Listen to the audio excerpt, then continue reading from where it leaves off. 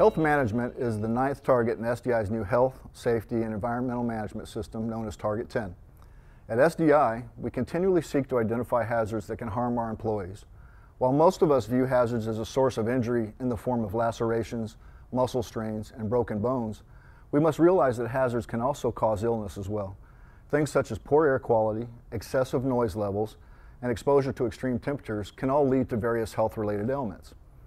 Once identified, health hazards must be either eliminated or mitigated to a level that reduces the risk of negative consequences. When hazards cannot be eliminated completely, control measures such as product substitution, process engineering, or administrative procedures are put into place to mitigate risk to the lowest level possible. Depending on the nature of the hazard, a combination of these controls are sometimes used. These control measures include specialized tools and personal protective equipment, focused training, and medical surveillance. As part of the health management target, I ask that you make the following commitments. I will not work in an environment containing known health hazards unless trained and equipped to do so. Prior to entering any environment containing a known health hazard, our primary concern must be focused on our personal safety. We must challenge ourselves to thoroughly assess the situation by asking questions like, do I have the right PPE? Do I have the right training? And have I been provided with the correct tools for this environment?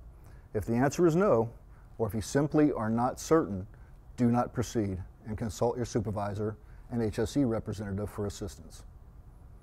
I will consult my HSE representative before traveling abroad to determine the health protection requirements at my destination. It is not uncommon for SDI employees to travel outside their home country for business-related purposes. In these circumstances, consideration must be given to your personal health and wellness. Prior to entering certain countries, you may be required to prove that you have received immunizations or satisfied other specific medical requirements. When making travel arrangements, it is important to consult your local HSE representative early enough in the process to determine and fulfill any medical requirements. By embracing these commitments, you will be contributing to our goal of zero recordable incidents, and more importantly, helping to keep our coworkers and communities safe. Please review and share this video and all supporting documentation. As the executive sponsor of health management, I ask you to personally commit to each of the target commitments, lead by example, and above all, continue to be safe. Thank you.